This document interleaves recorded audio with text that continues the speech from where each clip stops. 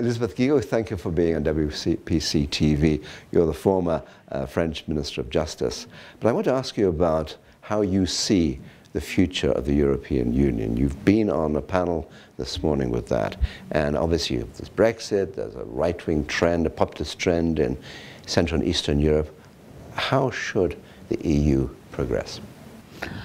Well, first I think that Brexit can be an opportunity for the European Union, because we are beginning to see that, of course, it's a bad event for the whole of Europe, but it's a tragedy for the UK. And I hope that one day it will be possible for the UK to come back. And thanks to Mr. Trump, who said to the Europeans that they should take their own problems, you know, tackle their own problems and manage their own destiny, I think that we will be forced to go ahead. And in my view, of course, the European Union has to reinforce itself, and we have to really have a complete economic and monetary union, and we are on the good way for that. We need to develop a capacity on defense. I think the consciousness has grown, but we have to look outside of ourselves, not to be so Euro-centered. And in my view, the Euro pessimism, the Euro hostility, comes from the fact that the European Union, which built itself on internal question, peace and prosperity, has failed to tackle the global questions that create anxiety amongst our citizens. And that in the global world, this is no longer possible. So unless we do what we succeeded to do after the World War II, that is find solutions to the fears and anxieties of our citizens, but today those anxieties crystallize on what do we have a declining Europe? Are we going to control migrations? Are we ready and can we fight terrorism? Can we have more cooperation on climate? Those are the essential questions, and I don't see how. I'm sure that there is a growing consciousness that we have to work together on these questions first with Africa.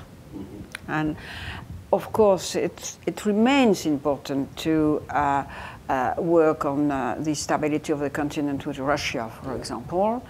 But we really have to be aware that there is the first strategic priority for Europe is now to look south, which is Africa and the middle and Near East. Yes, because it would obviously lessen the problem, entre guillemets, the problem of immigration, which of course becomes a populist issue in the European Union. You see in Hungary and Czech Republic, Slovakia, and so on.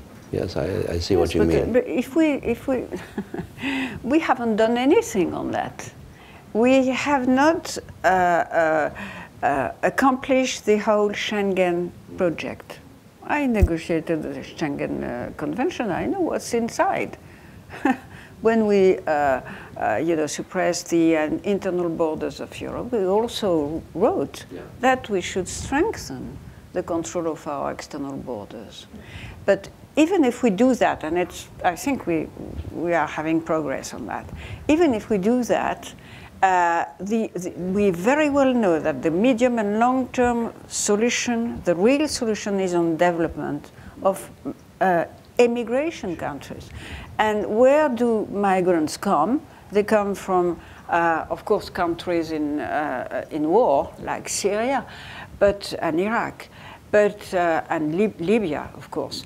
but they come from Africa, where the problems of development in general, not only jobs, but health, but education.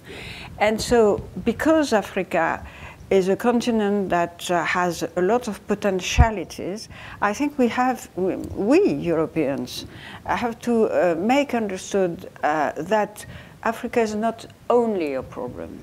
Those problems we have to tackle in cooperation, but Africa is a chance for Europe. But let me ask you a final question. You said Schengen, of course. Britain was not in the Schengen area. Eurozone integration. It's a great ambition and so on. But is the future of if you look ahead for the European Union, is it going to be a Europe of variable, of concentric circles, multi-speed, etc., or can it really be a one-size-fits-all Europe? No, I think we are heading towards a more differentiated Europe. I'm not talking about circles, because if you say circle, you say some are inside and some outside. I think we've got to do what we did with the Euro and Schengen, saying, a few countries saying, this is what we want to do.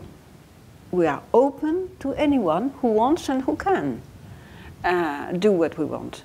And so it should be an open processus. But I think, of course, we will not be able in the future to do everything at the same time. What we have to secure as a